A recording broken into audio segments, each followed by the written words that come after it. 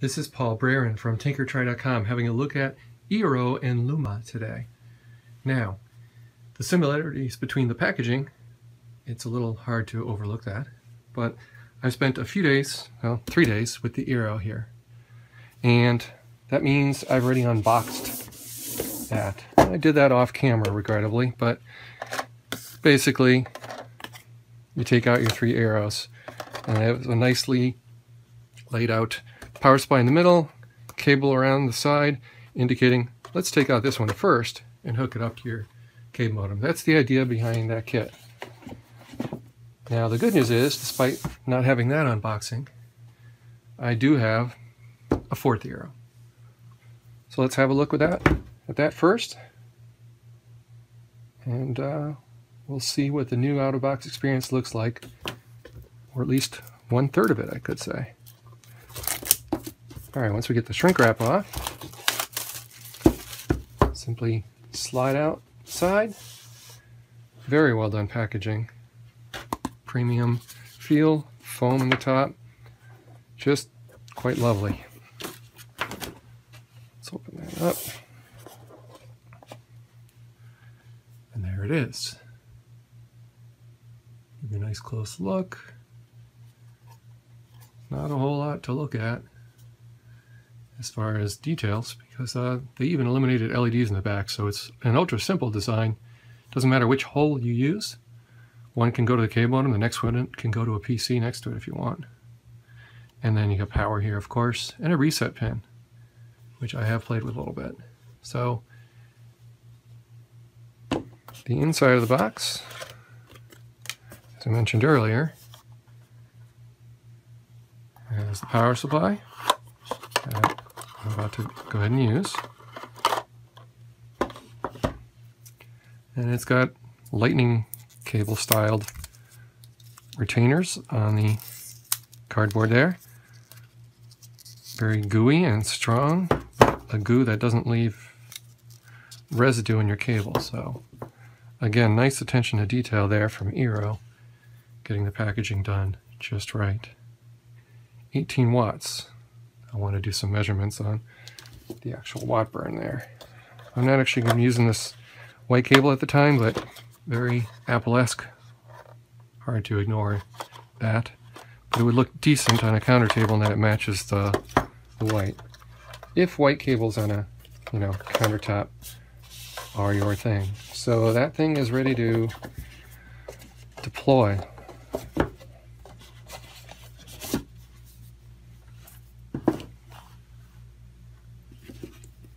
So that's it for the unboxing of the Eero. Now, Luma.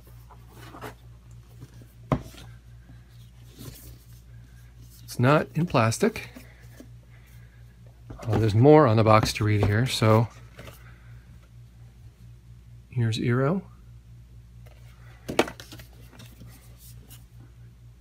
Here's Luma.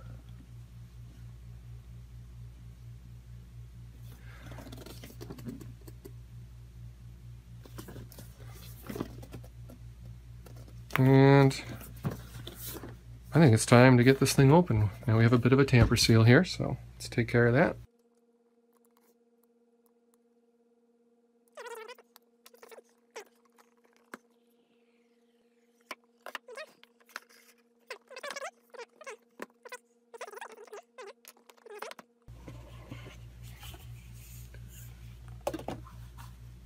Very nice packaging, again, in every way. Good experience. Alright, cool. Pucks are even smaller. Slightly. But of course, again, clearly they're squarely going against one another. Now these are intended to stand up, obviously. Let's have a look at that. Oh, well, that was a little sloppy. So it has a rubber foot, there's no leg, and yeah, it's probably a little on the tippy side. Again, doing things on camera while looking at the camera, not looking at what I'm doing, doesn't really help. But yeah, I would say they're a bit tippy. So cables and the tension of the cables and all, that's going to be kind of important when I place it somewhere in my house. So it looks decent. Okay, once you download the app, it's going to guide me through the setup. There's another pull tab down here for me to pull off. And now we have all the components inside. 3 power adapters and a very thin network cable. I like that. That's appealing to me because, well, it's not going to exert force on this as I try to stand it up. It's not going to make it, you know, tippier. Let's have a look at a power supply. I'll go ahead and put them in. I want to be consistent here.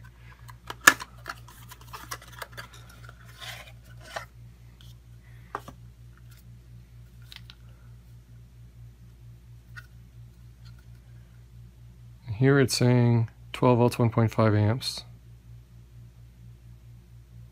So about 18 again, for watts probably. Time for a quick comparison of the power use for each product. So I've launched the Eero app and I'm on the Getting Started screen. Unplug your existing modem and router, which is true in my house. Again, I'm plugged straight into the cable modem here. And again, that's the recommended config for both. Later on, I'm going to be doing something called double NAT and putting the Eero and Luma in bridge mode, but that's for another video. This is your basic setup, straight to a cable modem for both devices, with only a switch between them because my cable modem allows multiple devices, 3 devices, to be hooked up at once. Alright, so it's giving me a nice warning. It's saying, go ahead and connect my Eero. Now notice I'm on Verizon LTE. So how is it going to connect? Well, you'll see. Plug in Eero. We did that. I'm not seeing any light, so I got the camera on too bright there for you. Now hopefully you can see a little better that it's actually blinking blue. So, next. Setting up your Eero. It's starting up. Wait for the Eero to blink blue, which it's already doing.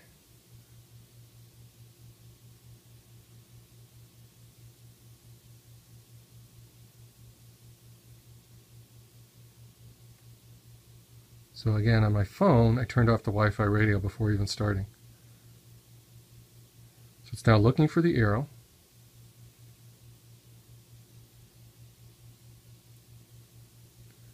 Found it. And we'll pick a room now. Okay,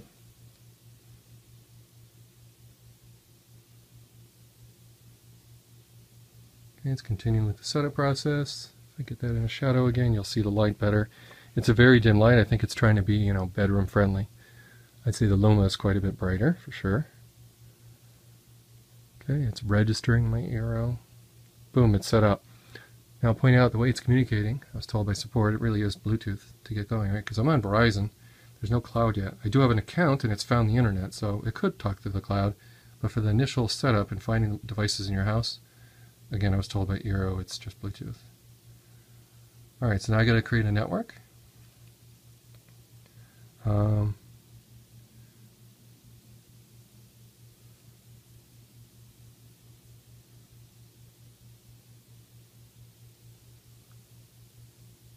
You're going to obviously want a much better password than password. Okay, it's creating a network. Boy, I won't be leaving this network up very long. So I'm going to have a Wi-Fi network called Eero and another called Luma. Success. Network is now up and running. Hit next. Add another. Now I'm all set. So this video is not going to focus on adding multiples. It's just going to have one. It's not really a mesh test. It's with a single device right next to the phone. We'll see how the speed performs. Okay, now it's warning me about automatic updates. Now it's actually had my Eero for a few days, so it has the latest code level. I'm all done. Let's have a look at the Eero app. So you'll see it's actually running the speed test based on speedtest.net people, I believe, or Ookla. And you can swipe the screen down a little bit and hit refresh, but it'll do an automatic speed test every day anyway. So there's nothing else on the network other than a Luma, which is, not using any bandwidth right now. It's just sitting there. So we should get a nice speed reading. And of course, the ridiculously close proximity of like 18 inches should give us pretty much optimal conditions. The only gotcha being I've got this guy plugged in and I probably shouldn't. So I'm going to go ahead and unplug that. Would have been better if I had plugged that a little earlier to avoid having any other Wi-Fi going in the house. Okay, so we got good speeds there. The thing is, I don't find them to be all that accurate. So I tend to use this HTML5 browser interface that works anywhere. Phones, Safari, Android, desktop PCs, no Adobe Flash, no big splashy ads, and we get a quick idea of the speed. So we've got a common tool I can use for both devices, which should be pretty handy. Okay, for some reason, we are not doing well with this speed test. And could be because I'm on Verizon LTE. So I made a mistake. Notice I didn't connect to my Eero's new network yet. So it's a rather important step I forgot there, I would say. So let's get Wi-Fi connected.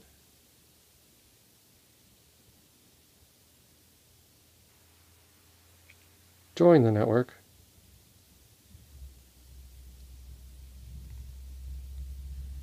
Wait for it to stop spinning or pinwheeling, whatever you like to call that. Okay, it's got an address. Here, just its factory defaults. Now let's go back and do this test.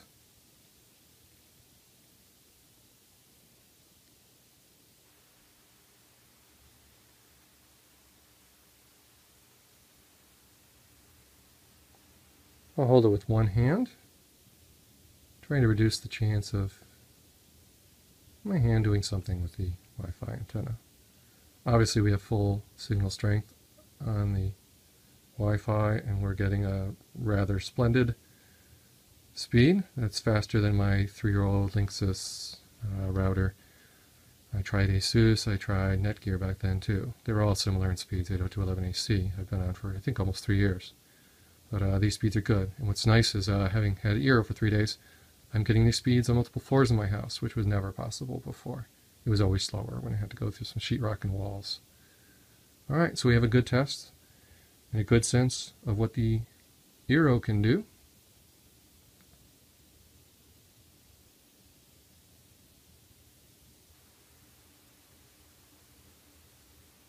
And it's almost finished. So for your testing, again, you probably bought one of these or the other. You're not going to go hooking up multiple stuff to your cable modem. But I did, so I could get this done in one quick lunch break and get back to work. Alright, so now we got a Luma.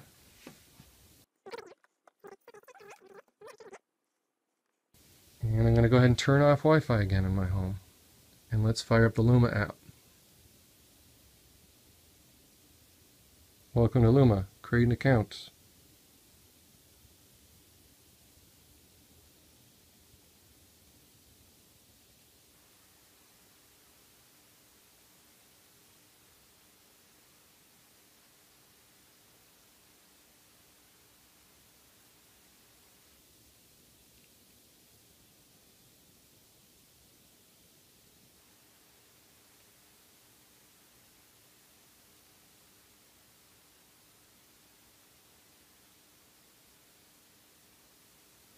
Okay, welcome to Luma.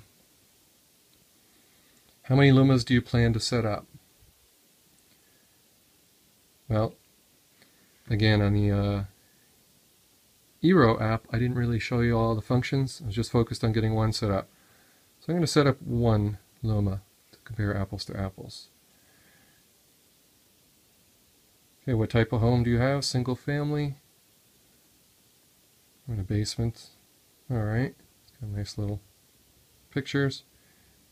Right now I'm in the basement actually. Where's your modem? Oh, this is interesting. I'm in the corner of the house.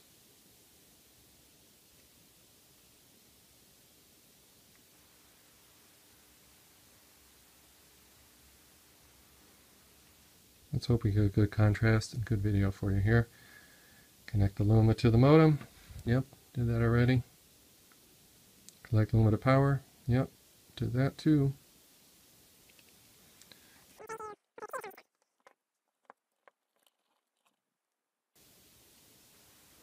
Okay, restart your modem. Do I need to do that? No, as I already did right before this video. Again, basement's not a great place for a device, but again, we're only testing one. Luma starting up. The light ring spins blue. So whether this is using Bluetooth or not, I'm not sure. I suppose I could have turned off the Bluetooth radio and seen if this worked or not. Luma's ring should be solid blue. Press the Start Wi-Fi button below to activate this Luma. Congrats. So both products are ridiculously easy to install, which is kind of awesome.